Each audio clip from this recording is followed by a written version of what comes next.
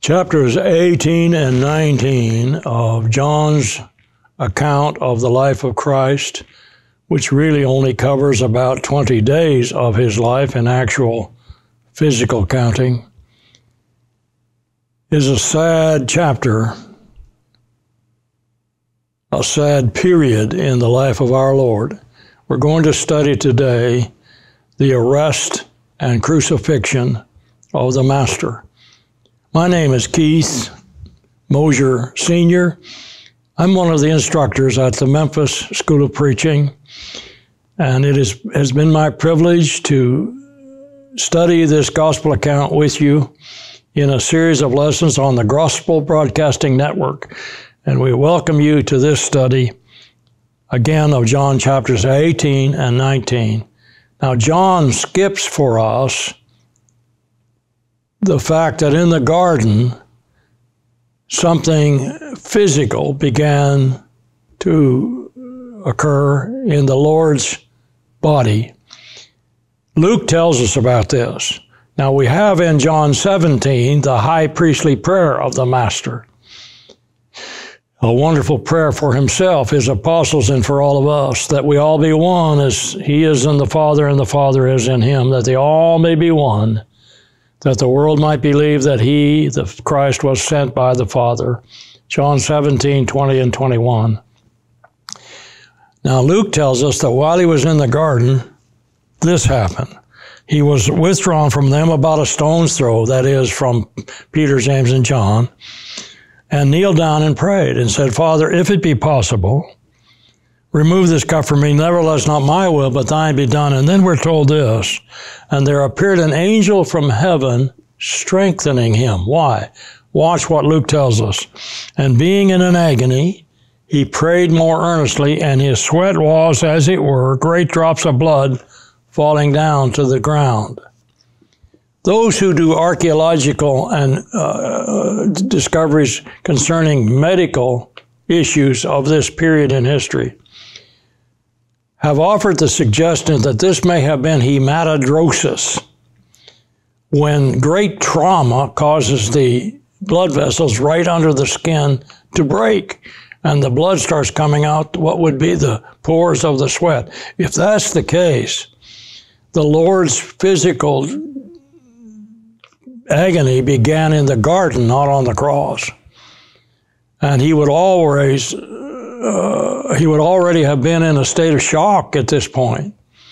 I asked my medical doctor son about this, and I said, what is usually the result of hematidrosis? He said, well, Dad, you can die from it.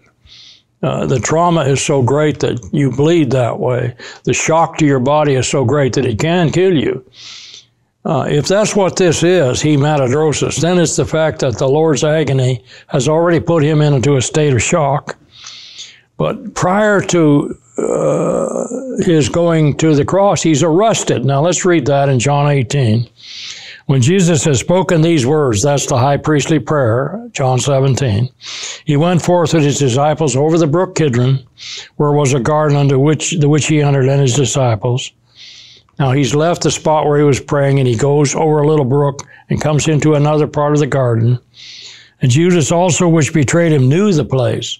Been there before with the one he called his master one time. For Jesus oftentimes resorted thither with his disciples. Now watch what happened. Jesus then, having received a band and officers from the chief priests, officers, temple police, along with a band of soldiers. If this is a complete band, a Roman cohort, that's 600 men. This could have been, it's a maniple, just 200 men. That's quite a number to arrest one man, don't you think? Now, what they do here is illegal, according to Jewish law. They are arresting Jesus, a Jew, at night on a holy day. It's Passover week. It's illegal. And everything they do from this moment of his arrest is illegal. Nothing here is done according to Roman law or Jewish law. I would recommend a book to you who are watching this by William Chandler called The Trials of Jesus. Mr. Chandler was a lawyer and he studied the Jewish law, he studied Roman law, and he went through these arrests to show that everything they did, Jew and Roman, was illegal. This is a kangaroo court. They want him dead. They want him crucified. Now, I want to reiterate, the Jews could have stoned him. They stoned Stephen later, but they wanted him tortured. And the Romans knew how to torture a man when it came to crucifixion. Judas then, having received a band and officers from the chief priests and Pharisees, cometh thither with lanterns and torches and weapons. Think about that. These people were afraid of Jesus. Well, they'd seen his miracles. I don't know what they were thinking. These are also a superstitious people. Jesus, therefore, knowing all things that should come upon him, went forth and said unto them, Whom seek ye? Who are you looking to find? They were looking to find him, weren't they? He knew that. He knows exactly what's going to take place. He's been predicting it. So here are these superstitious people who think there's safety in numbers, and they come to arrest him, the second person of the Godhead in human flesh. And I guess they thought they had power over him, although they seemed awfully afraid of him. They answered him, Jesus of Nazareth. Jesus said to them, I am. You found me. And Judas also, which betrayed him, stood with them. Think about that a while. His disciple is standing with the world. He had fallen from grace. He'd been able to do miracles, Matthew 10, 1 through 6. Now he's standing with the world. It happens. Don't know why Judas did this.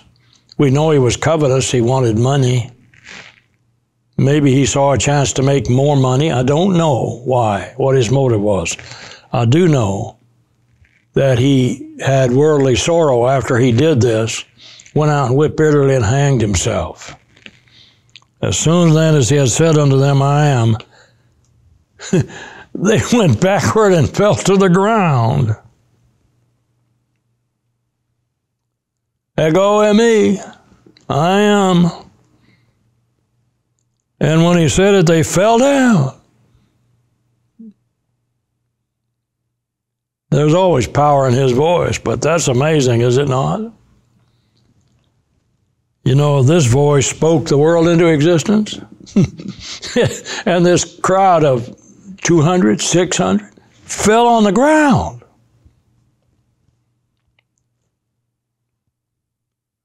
Then they asked him again. Then he asked them again.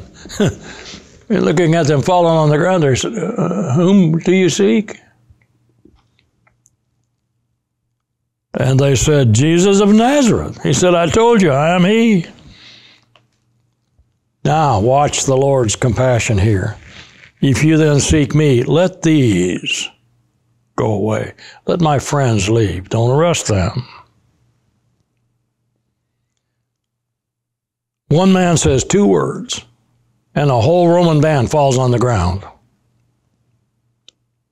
And that one who's powerful enough to do that, and this isn't considered a great miracle, although I happen to think it probably was a miracle. But anyways, that's my opinion. But anyways, this one who has the power to speak and they fall down said with compassion, think about it, the power and the compassion of God seen right here, said, let these go away. Don't arrest them. And so he wants release of the 11. That the saying might be fulfilled which you spake, of them which thou gavest me have I lost none. Then Simon Peter, here goes quick-acting Peter. He has some courage. He's the one that said at the Last Supper, I'll die with you. He draws his sword and smote the high priest's servant and cut off his right ear. Well, Peter is right-handed.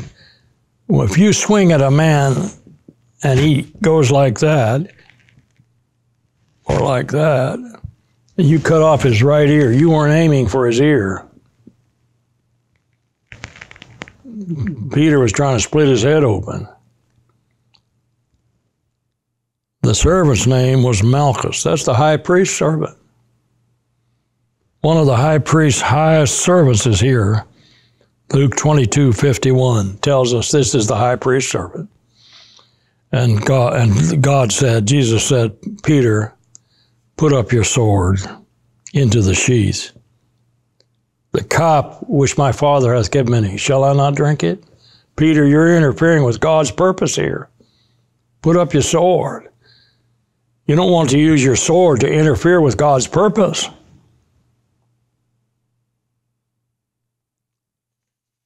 Then the band and the captain of the officers of Jesus took him and bound him. Now, Luke tells us that Jesus healed Malchus' ear, put it right back on.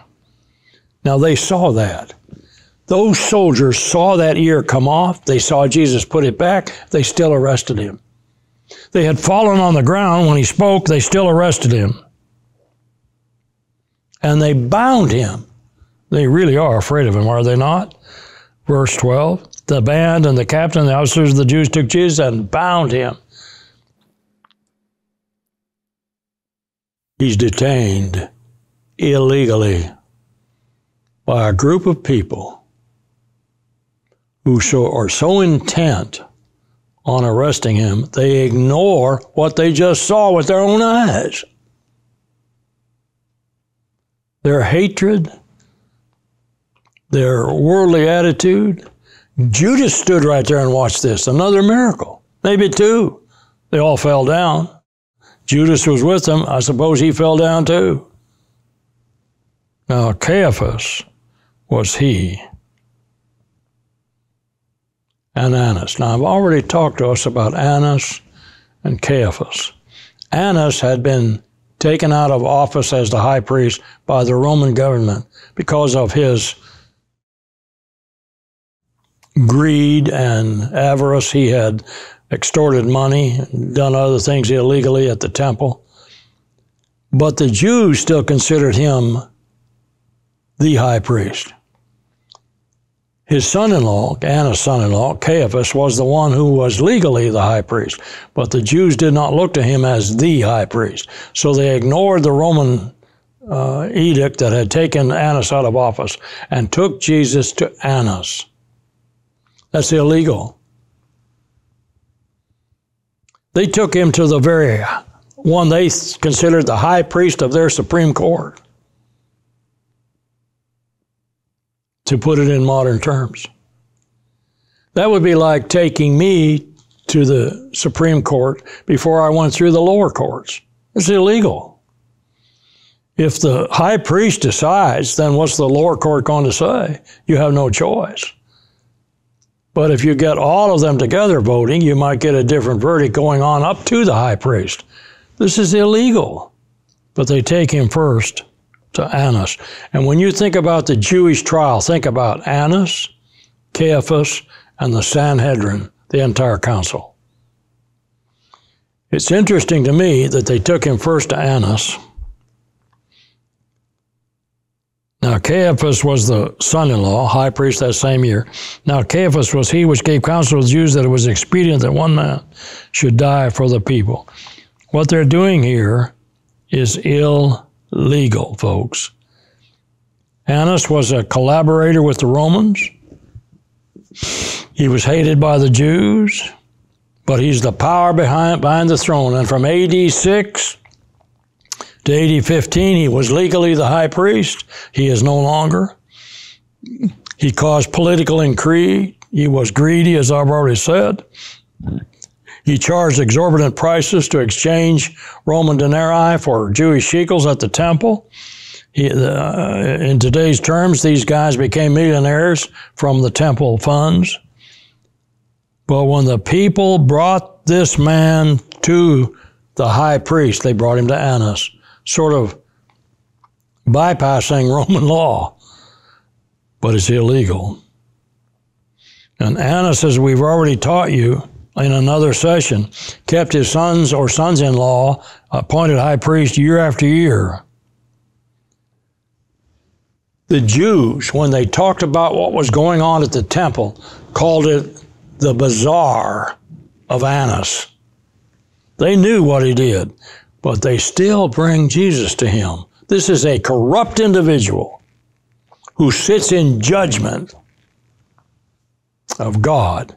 And let me say this to every governmental leader who will ever see this tape, whoever you are in whatever part of the world you are, United States, Russia, or wherever you are, you're not in charge. God is. God put you there for a reason. Romans 13, 1 through 6. The powers that be are ordered of God. You didn't get there by yourself. But here is a leader, a governmental leader, sitting in judgment of Christ, and the governmental leader is corrupt. And this has happened throughout history, where men have sat in it, and corrupt men have sat, base men have sat, and made judgment about God. Not a new thing, but it has happened in history over and over again. So he comes to Annas, then to Caiaphas, and then he will come to the Sanhedrin. Let's read. Somebody is following Peter.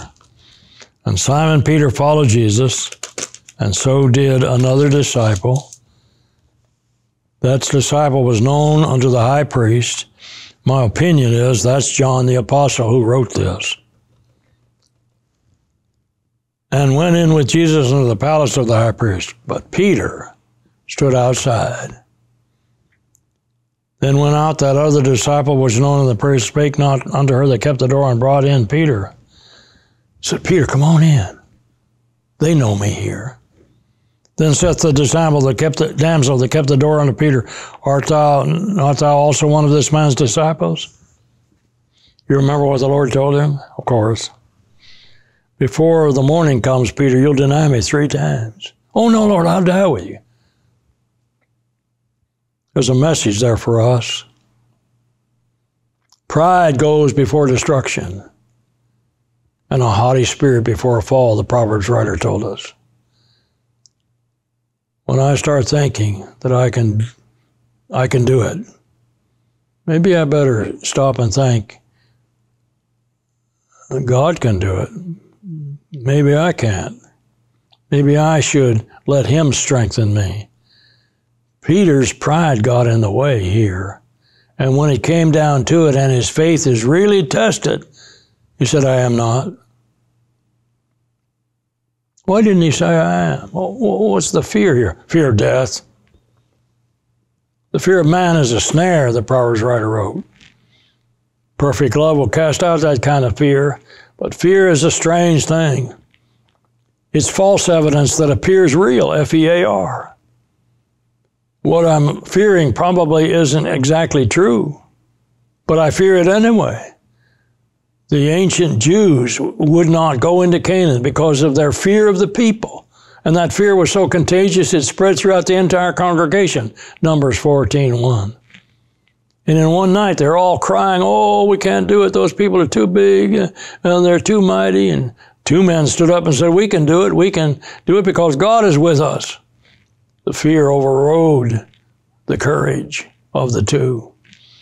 And that fear kept those people out of Canaan for 40 years. What is our fear doing to us? Peter's afraid. He's afraid he'll be put to death. And the servants now stood there who had made a fire of coals where it was cold, and they warmed themselves, and Peter stood with them, warmed himself.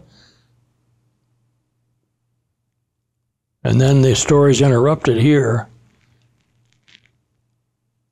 The account of Peter's interrupted. And we go back to the high priest. The high priest said, where are your followers? He mocks him. You're all by yourself. What happened to your followers? Nobody wanted to come in here with you? This is Annas.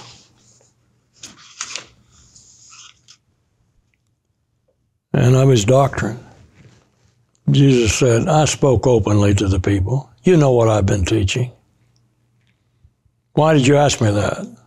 You know what I've been teaching. I've kept it out there in the world. Everybody knows what I teach. I ever taught in the synagogue and in the temple.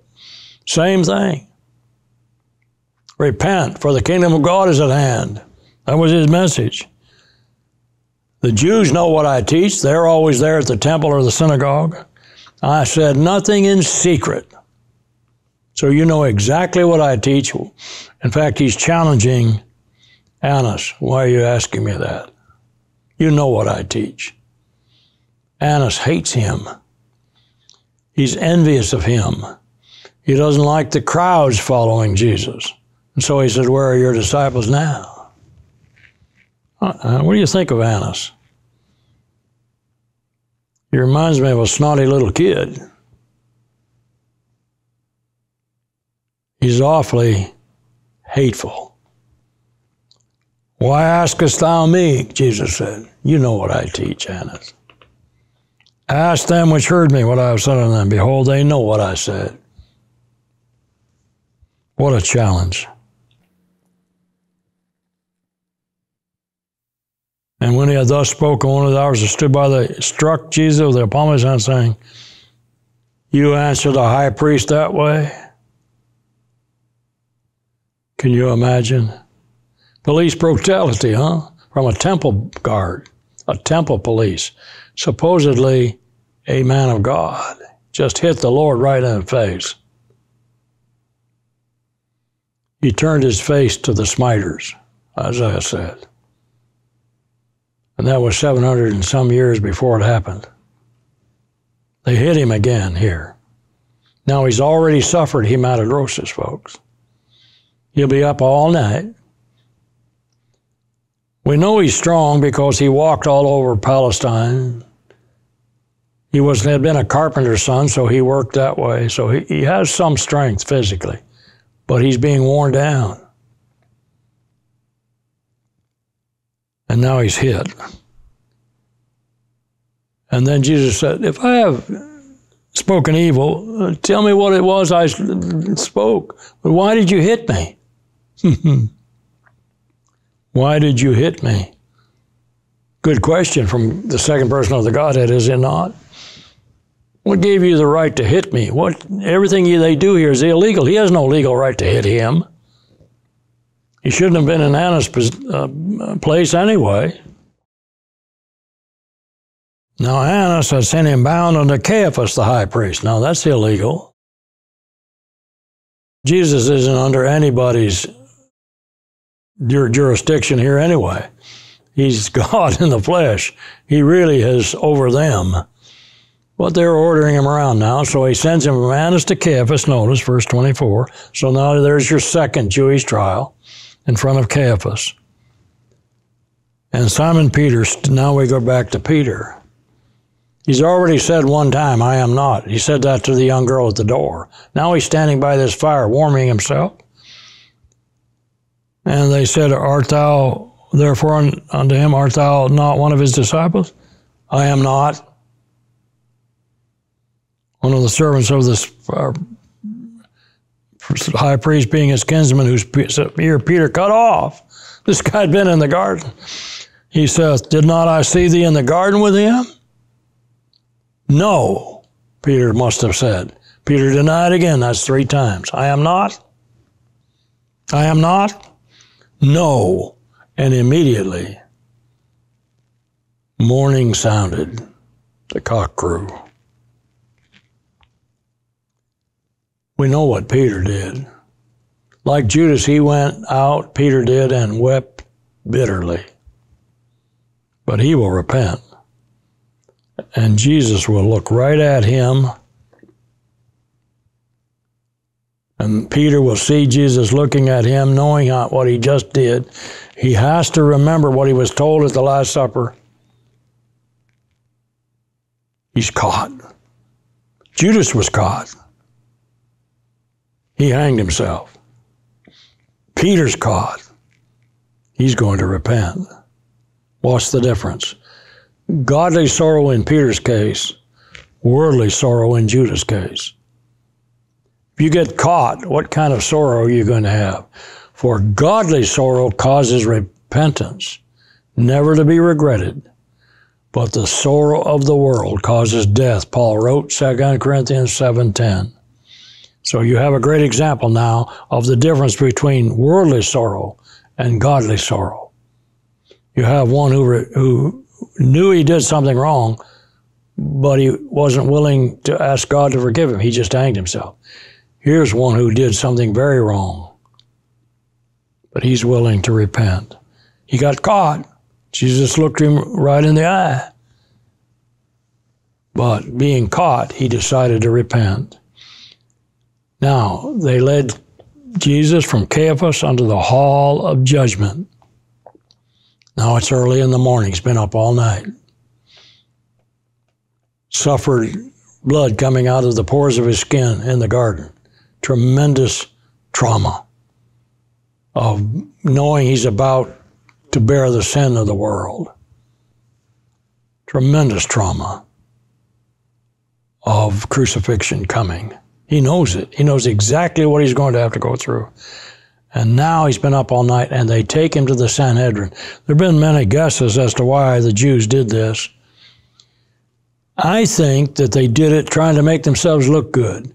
Well, if the whole Sanhedrin says it, it will be all right. I think Annas and Caiaphas did that, trying to make themselves look good with the people. Well, we took him to the whole council.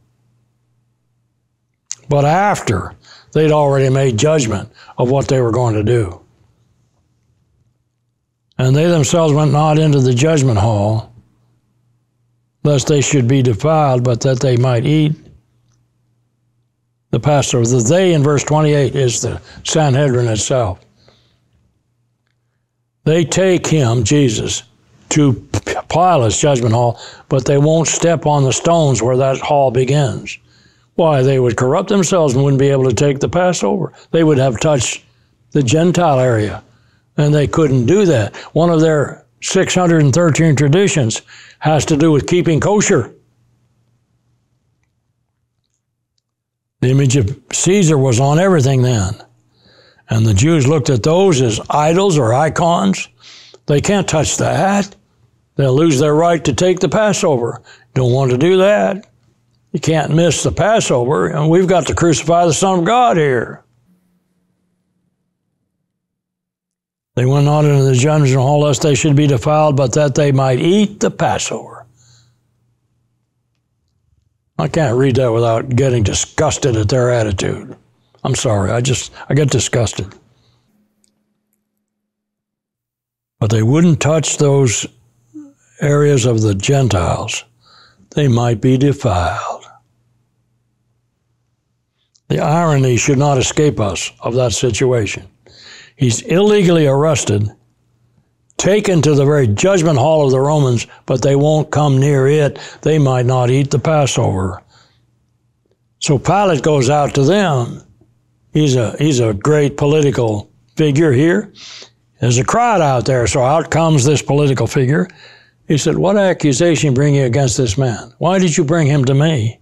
They answered and said unto him, watch this, "If he were not a malefactor, we would not have delivered him unto thee."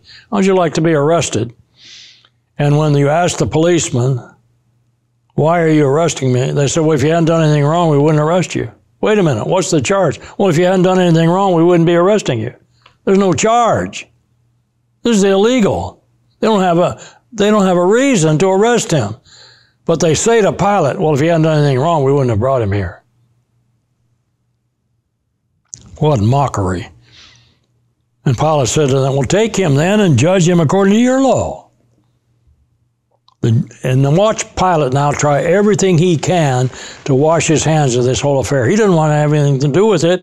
He's afraid the report will get back to Rome that he's not able to control the Jewish population. He'll lose his position. "Take him and judge him according to your law. The Jews therefore said unto him, It is not lawful for us to put any man to death." That's not true. But not to put him to death the way you folks do it. Then the saying of Jesus might be fulfilled, which he spoke, and signifying what death he should die.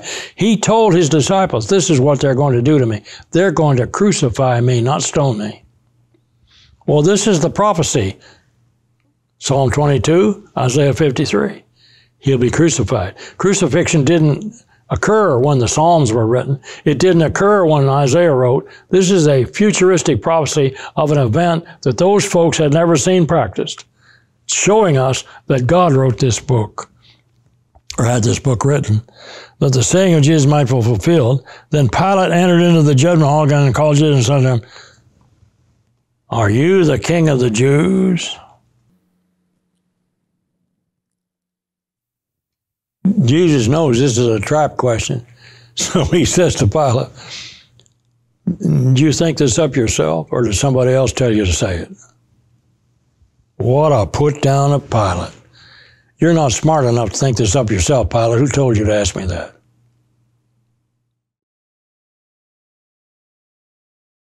Pilate answered, "Am I a Jew? Thine own nation and the chiefest of these unto me. What did you do? Didn't they tell you they arrested you?" No, they told him if he had done anything wrong, they wouldn't have brought him. And so Pilate said, "What'd you do?" Jesus answered, "My kingdom is not of this world. If my kingdom were of this world, then when my servants fight, that I should not be delivered up to the Jews, but now is my kingdom not from thence."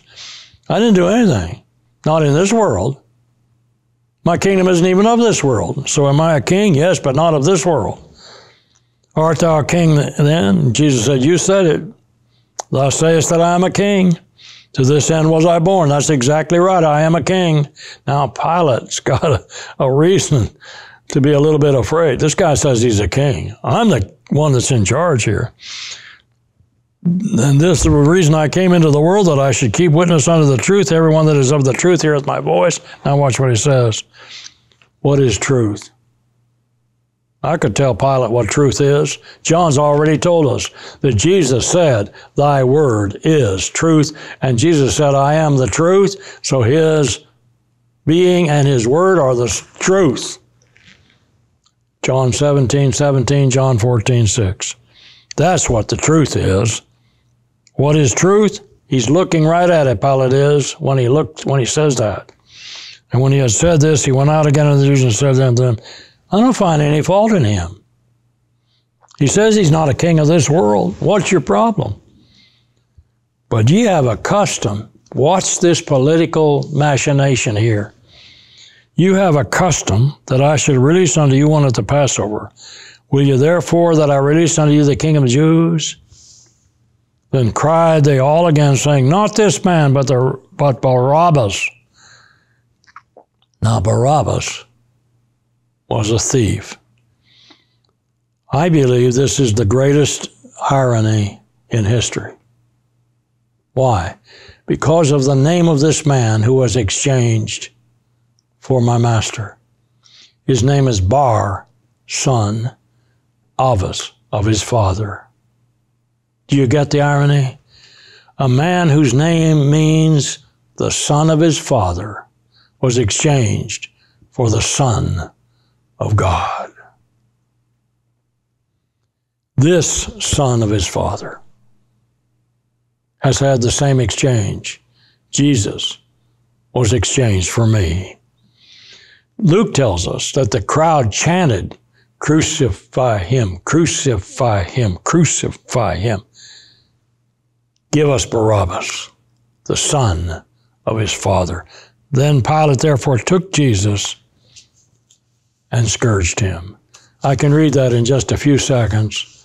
I have here a paper from a medical expert, an archaeological medical expert, about scourging. And this man wrote, "Flogging was a legal preliminary to every Roman execution, and only women and Roman senators or soldiers were exempt, unless the soldier had deserted. The usual instrument was a short whip with several single or braided leather thongs of variable lengths, in which small iron balls or sharp pieces of bones were tied at intervals. For scourging, the man was stripped of his clothing, his hands were tied to an upright post, the back, buttocks, and legs were flogged either by two soldiers, called lictors, or by one who alternated positions.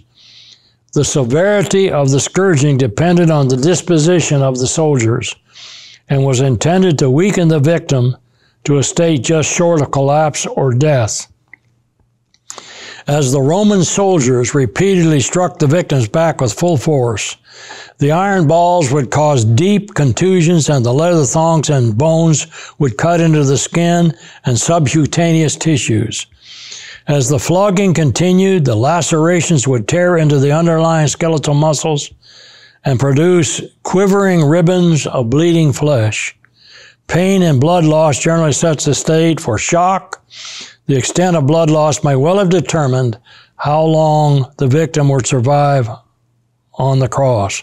At the Praetorium, Jesus was severely whipped. A detailed word study of the Greek text for this verse indicates that the scourging of Jesus was particularly harsh. We don't know the number of times he was hit.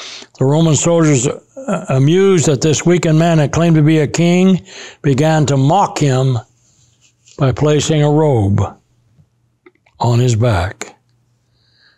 And the soldiers plaited a crown of thorns and put it on his head. We're told in the other accounts that somebody gave him a reed for a staff. He's a king, you know, they're mocking him.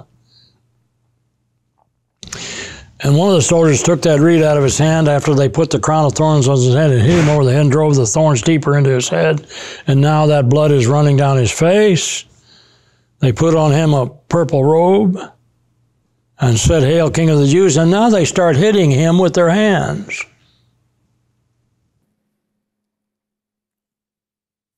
Now Pilate says, "Bring him out here."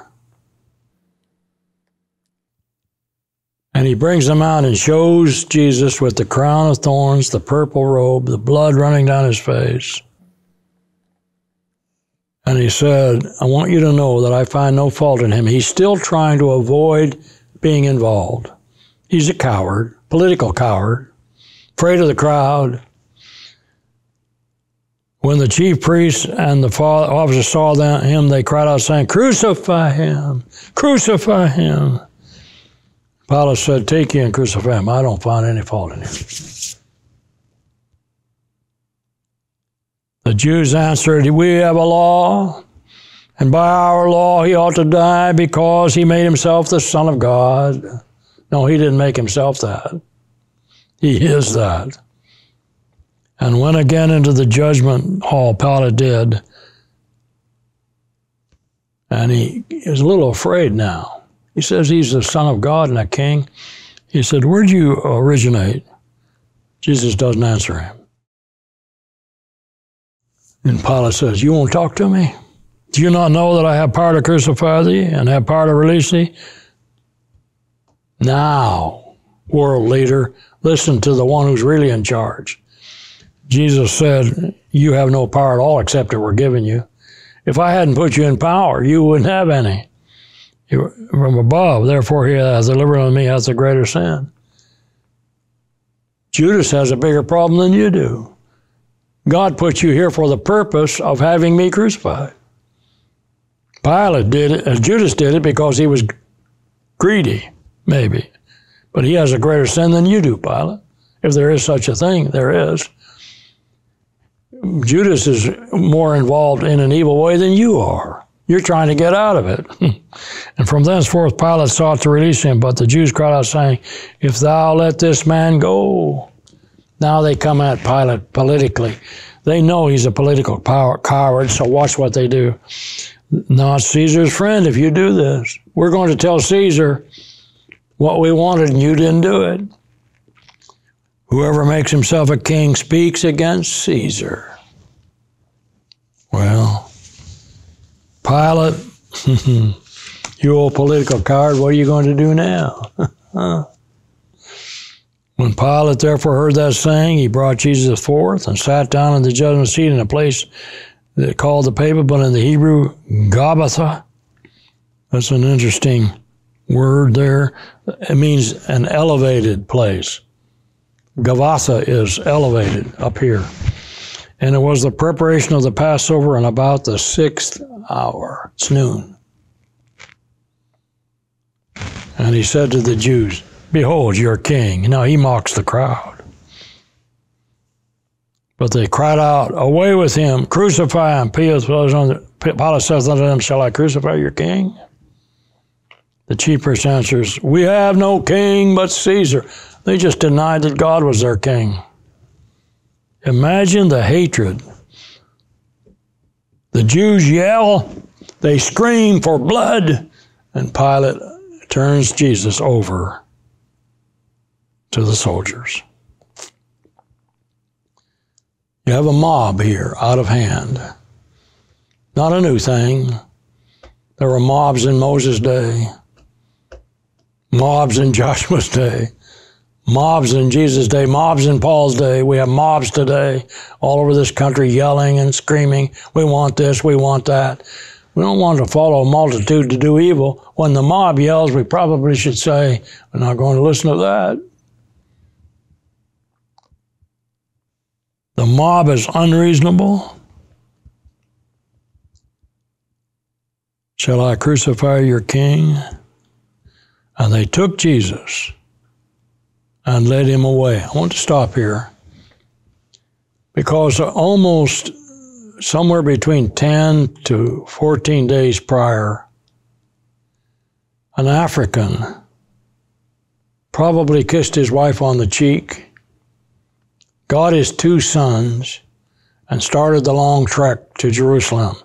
He's Jewish, but he's from North Africa. And as he gets to Jerusalem this time, something very unusual is happening. Perhaps he heard someone say, "They're going to crucify Jesus." Somehow this gentleman made his way to the front of the crowd as Jesus was making his way to Golgotha, the place of the skull, to Calvary in the Latin. Sometimes I just want to praise him, the songwriter wrote. Sometimes just to speak his name. Sometimes I just want to thank him without asking him for a thing. Sometimes I lift my hand to him. Sometimes all I do is cry. Everything that I have, I owe to him. And the reason is Calvary. That's where Jesus is now headed. And this man is right there in the front, and Jesus stumbles and falls with the weight of this 110-pound cross piece on his back. Not the whole cross as the medieval painter's picture, just the patibulum. And he stumbles, and the soldier grabs Simon the Cyrene and asks him to help, or orders him to help Jesus carry that patibulum.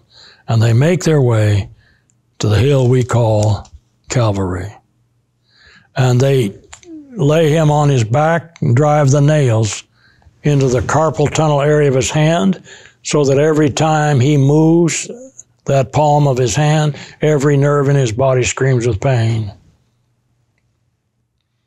They raise the patibulum up and set it on the stake, push his feet up and so his knees are at a 45-degree angle, and turn his feet flat against the stake and drive a nail through the top of that one foot, through the metatarsal area where there are many nerves again. Every time he moved his feet, he's going to be screaming with pain. And now he's in a sag position. And over the top of this T, Pilate put a sign. "This is the King of the Jews," in 3 languages, Latin, Greek, and Hebrew. That gives us our cross now. And he is crucified. He cannot breathe in that crumpled position. But an amazing thing happens. His body, his bloodstream begins to fill with carbon dioxide. And medical experts tell us that caused convulsions in his body, and those convulsions lifted him up, and he could gasp and say, "Father, forgive them, for they know not what they do." He's crucified. They took his robe, parted it, or cast lots for it. Why, right there at the foot of the cross, which was prophesied that they would do. And after he said, Father, forgive them, he noticed his mother there standing with John.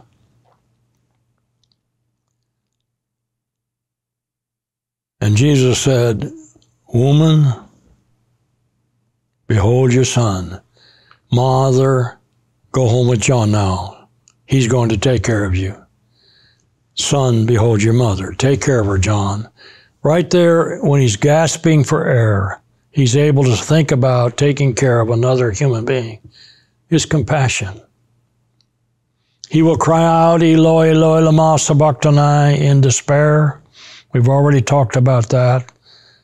That's a fulfillment of Psalm 22, where in despair he cried out, but we know that God did not forsake him. He cried out, I thirst.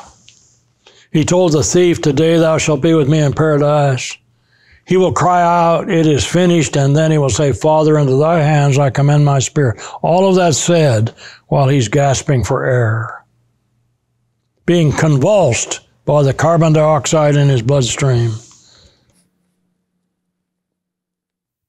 They had a vessel there filled with a sponge, and he filled a sponge with vinegar, put it upon us, and put it in his mouth.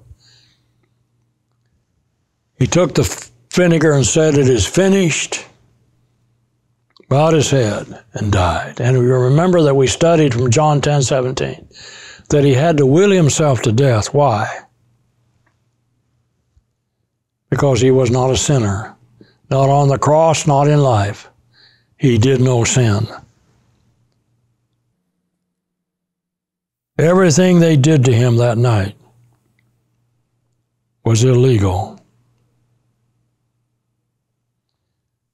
Tradition tells us that John and Mary were both buried at the city of Ephesus, or in the area of the city of Ephesus. I don't know about that. That's tradition. But that would mean that John took care of her until she died. So John fulfilled the request. And he's the only one of those 12 that originally were following Jesus and appointed apostles who was right there. The only one. All the rest had fled. Peter had denied him. And he hung there for 6 hours and died. He had hematidrosis, probably, slapped, crown of thorns crushed on his head, scourged. Back was bleeding. You know, when they took that robe off of him, you ever pulled a bandage off an open wound? Drove the nails through his carpal tunnel area of his palm of his hands. Drove a nail through both of his feet at the same time. Now his nerves, every one of them in his body is screaming with pain every time he moves just a little bit, whether his feet or his hands. His body is convulsing from carbon dioxide buildup. And yet he's compassionate enough on that cross to say, Father, forgive them. He's compassionate enough on that cross to say, John, take care of my mother. He's compassionate enough on that cross to say to the thief, today thou shalt be with me in paradise. Sometimes we're heard to say that Jesus died for our sins. Yes, but really that's only half of the story, my friends. He died instead of me. He took my place. It should have been Keith who was punished for his sin. He took it. All my sins to atone on that terrible, terrible cross. And then an amazing event. He dies before 6 p.m., evidently, just before. And it's the preparation day, And they don't want those bodies that they have one of them that they've illegally crucified, to stay on there during the Sabbath day. That would be an abomination, would it not? One of our holy days, see all those bodies there. So they want to take them down. Well, maybe they're not dead yet. Well, break their legs. Then they can't be pushed up by the convulsions, and they will die of asphyxiation. Well, they came to the thief and broke his legs. And then the other thief, and they had to break his legs. Now they will die. But when they came to Jesus and saw that he was dead already, and these Roman soldiers are experts in this, if they take down a body before it's dead, they can be tried. They are doing something that the Roman government will try them concerning. And so they know, they're experts when they know when a person's dead. But one of the soldiers with a spear pierced his side just to make sure. And the Bible says that forthwith there came out blood and water. Well, the soldier's standing underneath him when he pierces that side, so the spear had to go up in this way. It would not have reached his heart. Why then blood and water? My medical doctor son told me that indicates that the sac around the heart broke. And it stunned me when my son said that, because that leads me to think that my master died of a broken heart for me. And he that saw it bear record. John's talking now. And his record is true, and he knoweth that he saith true, that ye might believe. For these things were done, that the scripture might be fulfilled, a bone of him shall not be broken. His body was broken, but not his bones. And again another scripture saith, they shall look on him whom they have pierced. That happens to be a passage from Psalm 22:16, and certainly way ahead of its time when the psalmist wrote that. He's dead. It's all over, right? Probably Satan thought, though. He probably thought he'd won. He's dead. The vinegar they were going to give him on the cross was a type of bitter drink. He would not have slaked his thirst. That was a cruel act also. So every cruelty, every illegality, he's dead. And a very courageous fellow, very wealthy fellow, Joseph of Arimathea, being a disciple of Jesus, but secretly, why? Feared the Jews, besought Pilate that he might take away the body of Jesus, and Pilate gave him leave. He came therefore and took the body of Jesus. So came Nicodemus, one of the Sanhedrin, ruler of the Jews. These two men are interesting to me. They were not open about their discipleship, but they had courage enough to go get the body. Everybody who knew anything about that would have known they did that. They brought a mixture of myrrh and aloes, about 100-pound weight. They're going to put that on the body to keep down the odor. Again, indicating he's dead. They took the body of Jesus and wound it in linen clothes with the spices, as the manner of the Jews is to bury. Now, in the place where he was crucified, there was a garden, and in the garden a new tomb. Nobody had ever been laid there. I think that's to tell us that this was not a prophet's tomb. His bones weren't there. So you couldn't argue Jesus touched a prophet's bones and was raised and so on. All that tradition and superstition. This is a new tomb. It belongs to Joseph, then of Arimathea. Then there laid they Jesus, therefore because of the Jews' preparation day, for the tomb was near at hand. They didn't have to take him very far to bury his body. It's finished. He's in the tomb. The Pilate will order the tombstone to be sealed. He will place a guard around it, as many as 15 men would be part of that guard. And he's going to walk out of that tomb in the body in which he entered that tomb. He is going to overcome death. And that's going to be our study in John chapters 20 and 21. The resurrection and the post-resurrection teaching. But think about what he went through, please, just physically. Body in total shock, back laid wide open. Sometimes they would beat a man until they could see the back of his lungs. He'd been flogged, slapped, thorns crushed into his skull, mocked, and everything done illegally. And that just troubles me.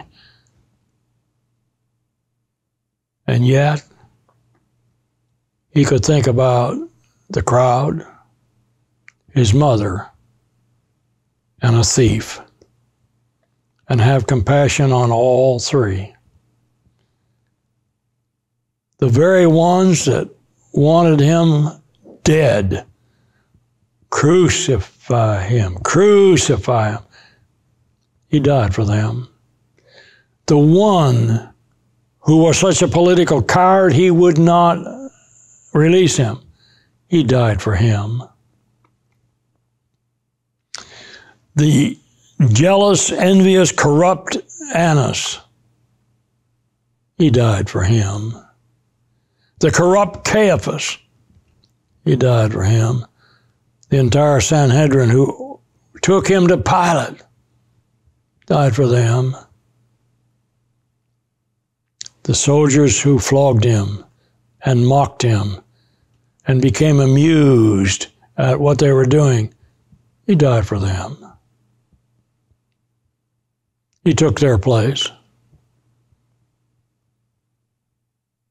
One thief who recognized, I deserve this. He found paradise. And I want to ask you a question, friend. What more does Jesus have to do for you until you obey him? You need more, do you? Are you that covetous about your own soul that you won't submit it to Christ? Contact his death through baptism, my friend. Romans 6, 3 and 4. Enter the kingdom of God. Let God translate you there. Take advantage of the greatest event in history, the crucifixion of Jesus the Christ.